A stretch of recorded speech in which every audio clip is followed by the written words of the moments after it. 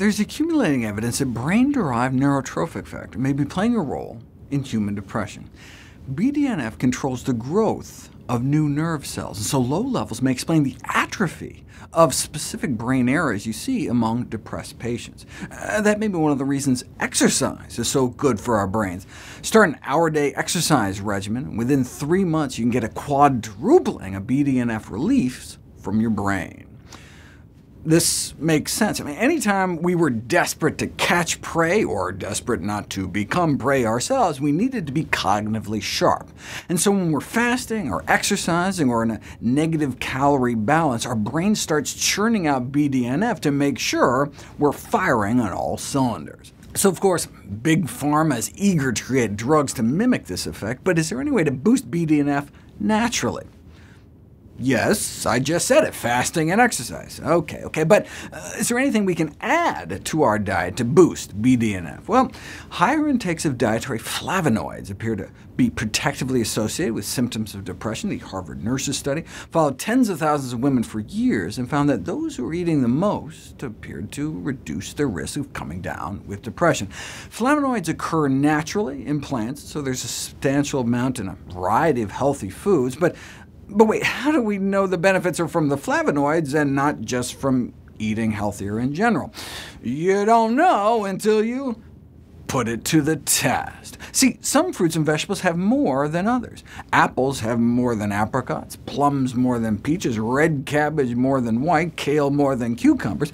So if you randomize people into one of 3 groups, more high flavonoid fruits and vegetables, more low flavonoid fruits and vegetables, or no extra fruits and vegetables at all, after 18 weeks, only the high flavonoid group got a significant boost in BDNF levels, which corresponded to an improvement in cognitive performance. The BDNF boost may help explain why each additional daily serving of fruits and vegetables is associated with a 3% decrease in the risk of depression. A teaspoon a day of the spice turmeric may boost BDNF levels more than 50% within a month, consistent with the other randomized controlled trials that have so far been done. Nuts may help too. In the Predimed study, where people were randomized to be sent weekly batches of nuts or extra virgin olive oil, the nut group lowered their risk of having low BDNF levels by 78%. And brain-derived neurotrophic factor is not just implicated in depression, but schizophrenia as well.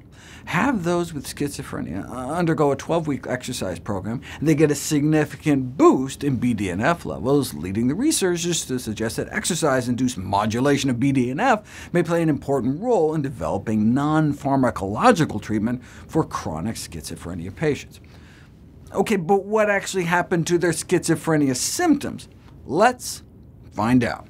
30 individuals with schizophrenia randomized to ramp up to 40 minutes of aerobic exercise 3 times a week, or not, and there did appear to be an improvement in psychiatric symptoms such as hallucinations, as well as increasing their quality of life. In fact, you can actually visualize what happened in their brains. Loss of brain volume in a certain region appears to be a feature of schizophrenia, but 30 minutes of exercise 3 times a week, and you can get up to a 20% increase in size of that region within 3 months. Calorie restriction may also increase BDNF levels in schizophrenics, but they didn't just have them eat less, but eat healthier, less saturated fat and sugar, and more fruits and veggies. It's like the Soviet fasting trials for schizophrenia. They reported these truly unbelievable results, supposedly restoring people to function. Fasting described as an unparalleled achievement in the treatment of schizophrenia. OK, but part of the problem is that the diagnostic system the Soviets used is completely different, making end results hard to interpret, but they do have a subgroup that does seem to correspond to the Western definition, and they still report between 40 and 60% improvement rates from fasting. But that's not all they did. After being fasted for up to a month, they were put on a meat and egg-free diet. So when they report these remarkable effects even years later, that's for those who stuck with the diet. Those who broke the diet evidently relapsed, and the closer the diet was followed, the better the effect. They note that not all patients were able to remain vegetarian, but they tried to keep meat to a minimum.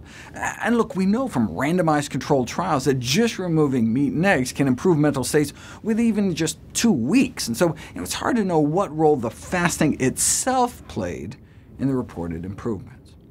A single high-fat meal can drop BDNF levels within hours, and you can prove it's the fat itself by seeing the same thing injecting fat straight into their veins. Perhaps that helps explain why increased consumption of saturated fats and a high-fat diet may contribute to brain dysfunction, neurodegenerative diseases, long-term memory loss, cognitive impairment. Maybe that helps explain why the standard American diet has been linked to a higher risk of depression, dietary factors modulating the levels of brain-derived neurotrophic factor.